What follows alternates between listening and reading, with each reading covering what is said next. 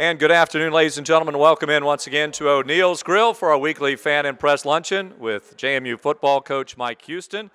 The Dukes coming off a 43-20 win at home against the Delaware Blue Hens on Saturday. We're going to talk about that as well as the upcoming game against the Tribe of William & Mary. Good afternoon once again, everyone. I'm Kurt Dudley, and we'll have Coach Houston here in just a moment. The Dukes, in their victory over Delaware, accrued 607 yards of total offense. That was the most in the history of the series. And this meeting was number 24 between the Dukes and the Blue Hens, and JMU's 10th victory in the series, and it marked only the third time in the series that Madison won back-to-back games in the series against Delaware. With that, the pollsters left the Dukes at number 7 on the Stats FCS poll and at number 6 on the coaches poll this week. JMU, one of 4 teams this week, still in the top 25 on both those polls. William & Mary is one that dropped out because the Tribe did lose once again this weekend. Their second straight defeat, it was 20-12 at New Hampshire. Very poor weather conditions up at Durham this weekend, so I'm sure Coach Houston will talk about that a little bit. Something doesn't quite add up when they had a running back that rushed for 168 yards on 25 carries, and they only scored 12 points. That was Kendall Anderson, and dropped them to 2-3 overall and 0-2 in the CAA. Couple of team notes. The Dukes racked up 32 more first downs on Saturday. That brings them to 142 on the season. I mention that because they still lead the nation in that category. They're second in scoring, now down to 47.6 points per game, and second nationally in rushing yards at 342. JMU is also fourth in total offense and third down conversions. And in the Dukes' 4 games against FCS foes, so if you just scratch the North Carolina game, and those 4 games, they've had at least 2 running backs or 2 rushers to eclipse 100 yards in a ball game. Defensively, JMU 10th in interceptions. They have 7, and all of last year came away with only 11 interceptions, so certainly on pace to break that. And another note is that this defense starting to emerge somewhat, as currently ranked 17th in third down defense at 31.6 at one point against Delaware, 1 for 9 on Saturday, finishing up 4 for 12. Bob Trott, the defensive coordinator, putting things together there. Khalid Abdullah had another great game. He is the top of the FCS rushing charts in cumulative yardage at 603. That's an average of 120.6 per game, which ranks second in the CAA. And Brian Shore, the Dukes junior quarterback, is this week's co-offensive player of the week in the Colonial. He also received some national honorable mention recognition. He had 312 yards of total offense. Looking ahead to this coming weekend against the Tribe of William & Mary, the Dukes lead this series 21-17. And the coverage on the Sprint broadcast network, 2:30 pregame show. ASN will be there also for television coverage. And you can also listen to the network broadcast online through Matazone's audio as well as WSVA online. And Dave Thomas and Clint Estes with the call this week. And you can join yours truly and Adam Coolbaugh for the video coverage on Matazone HD Sportsnet. A couple of other events coming up this weekend on Matazone is Friday night, JMU Volleyball hosting UNC Wilmington. That is 7 o'clock Friday. That's a video production, and then audio on Sunday against the College of Charleston. One other thing before we turn it over to Coach Houston is that this is also Duke Club Week. This is a new event for the Duke Club. Typically in the past, they've had a Duke Club weekend. In fact, this game's with the Dukes and William & Mary is sponsored by the Duke Club. The entire season brought to you by CarMax, but the Duke Club on this particular game. And normally they would have a Duke Club weekend or a Duke Club game, but now they're on a campaign, kind of an educational campaign to help the JMU Nation and those that want to become a part of the JMU Nation understand a little bit more about the great work that the Duke Club is doing to help raise funds to support the budget at JMU athletically. So there is certainly more information about that on jmusports.com as well as jmudukeclub.com. So thank you for your time, and we're again glad that you're here at O'Neill's. We're going to bring in Coach Houston to talk about the Dukes' win over Delaware and their upcoming game against William & Mary, as well as maybe a few other things he may have on his agenda today. Coach?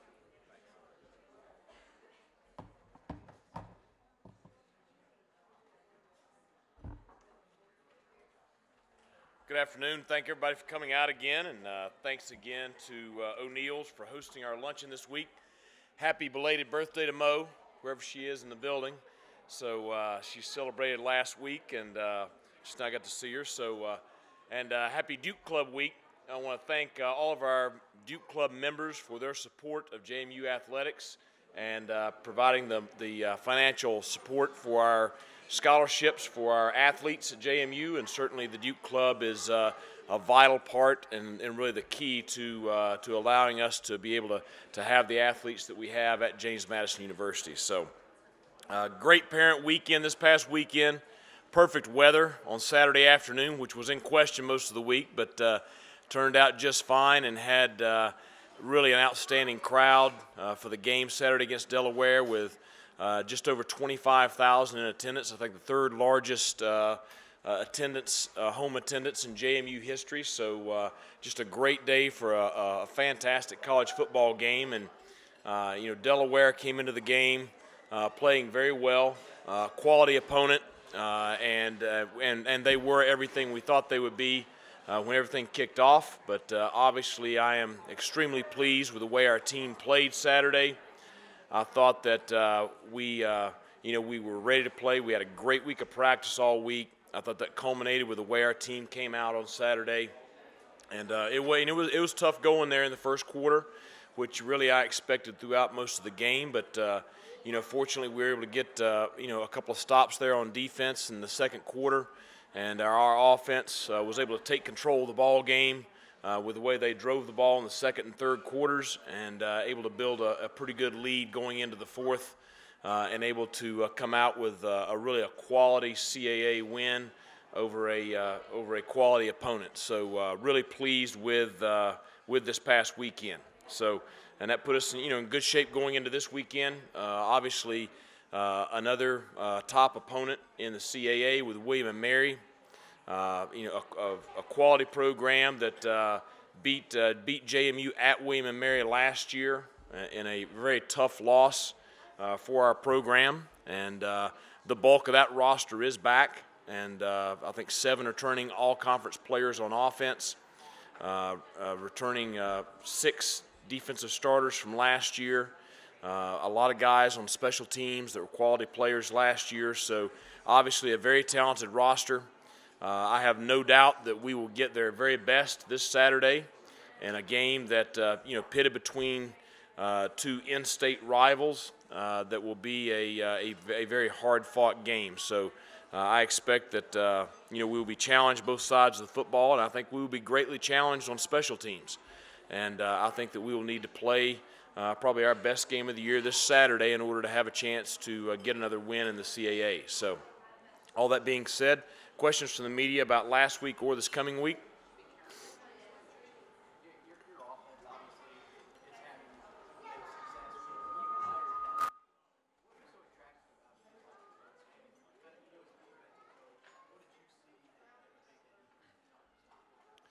Well, I mean, first off, I've known Donnie for a long time, and knew he had great success as the head coach at UT Chattanooga. He had great success as the receivers coach at East Carolina University, and just my comfort with him is what kind of started the conversations. And then as the more we talked, and I talked with him about the philosophy of kind of what I thought we could be here and what I wanted to be here in a guy that's transitioning from the triple option back to the spread, and listening to him, I felt like he had the same core values in how to build this offense that I had. And it's come together probably as good as I could have hoped for, because I think he's brought some aspects of the air raid, which he was in at East Carolina, with him. I think we've worked in some aspects from Virginia Tech, from Coach Steinspring, and I think we've worked in some aspects that I just had as just this is what I want to be, offensively here. And I just think our offensive staff has done a great job of bringing all those ideas together and producing what we've produced so far this year. Think it would come together as fast as it has? I'd hoped, but I knew that we had some quality players coming back, and I knew that we had certainly some strengths because of athleticism those players possessed. Did I think that it would come together quite the way it has. I don't know, but I think that goes back to, again, our kids have bought in. Our kids are doing what they're coached to do. I think our coaches are doing a great job, and I think it's just that whole everybody committed to the common cause kind of deal that's resulted in, things transitioning as fast as they have. Hey, Coach. Dave Thomas from ESPN Harrisonburg and JMU Sprint Broadcast Network. Defense is really starting to play well, really the second half of Maine up through Delaware. Andrew Anchor is becoming a little more visible. Have you changed anything to get him in that position, or is he just facing teams that are really keying on him? The biggest thing Andrew's doing is he's actually playing within the defense now. I mean, I think that he struggled with some things early on, and I thought we had some mental breakdowns in some games, some missed assignments. I thought he played his best game of the year thus far this past weekend. I think the big thing was he didn't have blown assignments, and he played very, very hard. And I think that's really the thing with all of them, is that we had fewer mistakes this past weekend throughout the bulk of the game than we've had in previous weekends. And I think the more and more that the guys can eliminate those mental mistakes and play within the scheme, and it wasn't he was doing it intentionally, but I thought he played his cleanest game from that standpoint this past weekend. And I've reinforced him this week. Lo and behold, all those plays that he wasn't making against North Carolina, he made against Delaware. With the same kind of calls there. So I think that our defense is playing better. I think that they're practicing better. I hope that trend continues. I would like to see us play better this Saturday than we did last Saturday, because I was kind of ticked at a couple of things there in the fourth quarter where we misfit a couple of runs and gave up some things we shouldn't have. But before that, I thought that we'd played a real good ball game Saturday. Tommy Killer, Northern Virginia Daily. Can you talk a little bit about William & Mary's defense, and what are some of the things that kind of stand out about them on that side of the ball? Well, I think that they're not going to be quite as big as what we faced last year against Delaware, but I think they're much more athletic. Really, and I equated with our kids, they remind me a lot of Maine's defense in that they got some guys that move really well. I think they got some long guys up front on the D-line. They play very disciplined within their scheme. It's a very similar scheme to what we run. I think they're more athletic than what we saw last week in the secondary. And they've had some success this year in keeping people out of the end zone, even when they've kind of had their backs to the walls a couple times with some field position issues because of turnovers. David Guzman, TV3 in Harrisonburg. Terrence All's got his first career touchdown on Saturday. How gratifying is that for you as a coach when you see that kind of moment happen, and how might that maybe spark some other players, particularly the younger ones, into seeing that could happen? Well, I think it's a credit to Terrence. He's I talked about it yesterday a little bit. He started off in very poor shape when he first got to us in August. Just from his focus was graduating from Duke University this summer so he could be with us, and I think he's worked his way into the rotation, playing more and more every week and improving his play with each and every week. Playing more, playing better. He got his first start Saturday, and I think that responded exactly the way you'd hoped he would. And I think that kind of validates the deal that if you work hard and do things right, good things are going to happen, and you're going to be rewarded. And he helped our team immensely Saturday, towards the victory. With Terrence and even Connor to an extent, you've had success already with transfers. What's kind of your overall philosophy as far as bringing in transfers and integrating them into the program?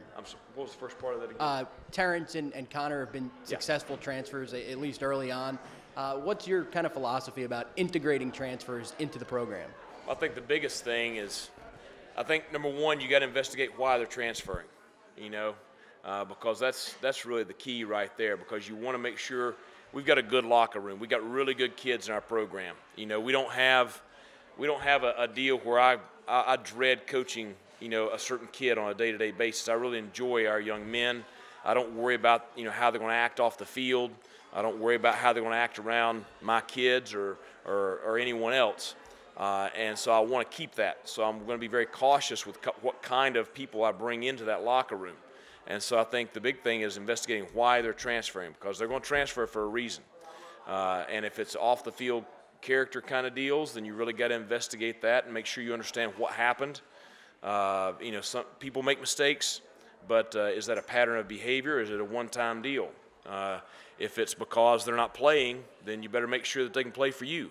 Because a player that can't play at one place, may not be able to play at another, even though it's a lower division. So I think that's the big thing, is just doing your homework, bring in people that fit your roster and fit your beliefs and the way you do things. And I think we did very well with those young men there, because I think anytime you sit and talk to either one of those that you mentioned, Terrence or Connor, I mean, they are just like the rest of our kids in the kind of people they are. Coach, you talked last week about staying on schedule, which means being productive on first and second down. You varied your tempo a little bit, especially as the game went on. You went high tempo somewhat. You were very effective on first and second down this past week, only a few third downs and a few third and longs. How did the tempo aid you in staying on schedule? Well, the big thing we wanted to try to do with the tempo was obviously Delaware has this huge front seven. I mean, there's some big kids. But we did feel like that if we could keep them on the field, keep Delaware from subbing, and then try to get those guys running around a lot, that we could fatigue them fairly early in the ball game. So, I thought the one thing is if we don't sub, they can't sub if we're going fast. And so the tempo did keep some of their D linemen on the field longer probably than they wanted them to be out there.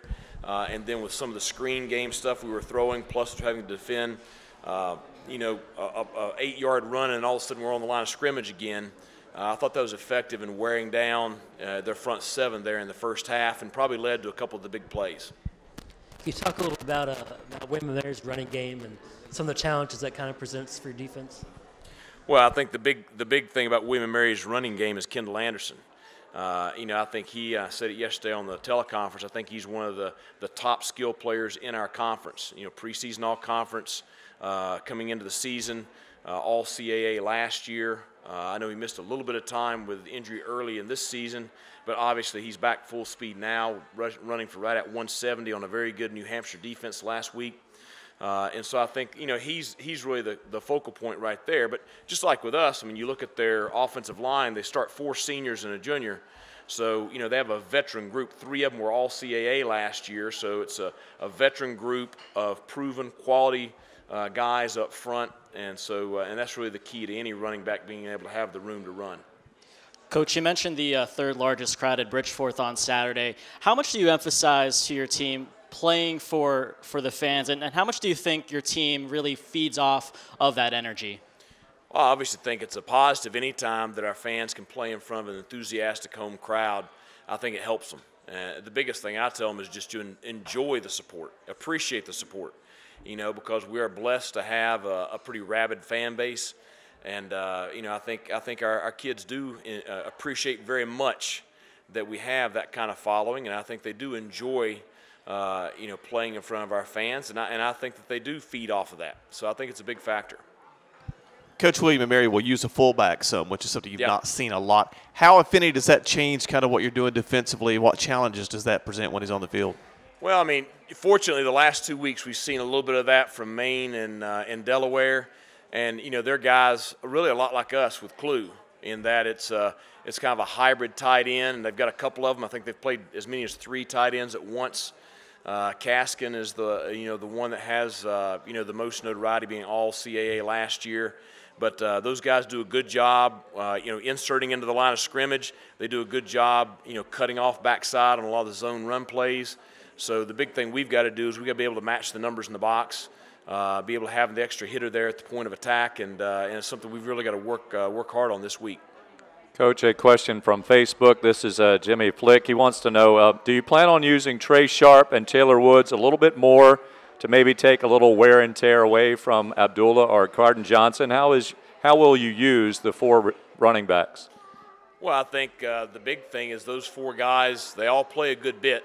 And, Trey and Taylor may play more on special teams than they do on offense. But we don't hesitate at any point in time to use those guys. But, at the end of the day, I mean, I think we have 2 of the top running backs in the country. And so, we're going to use them anytime we have the opportunity to. And if we need to bring Trey or Taylor in at any point in time, we won't hesitate to do so. Speaking of special teams, we've seen Robbie Walker back there a little bit. He's relatively unknown for a lot of folks. Catch us up on him, if you will. Do what? On Robbie, who's been returning back there, return kicks. Yeah. Robbie came to us this past spring, transferred in from Ohio, and just really a great young man. Has kind of found his niche with us right now in kickoff return. He's a bigger, stronger kid that he did the same thing at Ohio. Fairly fearless back there, which it takes a little bit of on kickoff return because you got to hit it 100 miles an hour and have faith that the hole's going to be there a lot of times. But he's doing a good job for us there, and he's also helping us out on the punt returns, a frontline guy, and I would imagine you're going to see him on some other special teams as well. Anything else from members of the media? All right. Okay, thanks a lot for being here. Go Dukes. Dukes and the Tribe of William and Mary. It's a 3:30 kickoff this coming Saturday at Bridgeforth Stadium. And we do appreciate you coming out once again here to O'Neill's Grill for our weekly Fan and Press Lunch. We'll be back again next Tuesday starting at noon.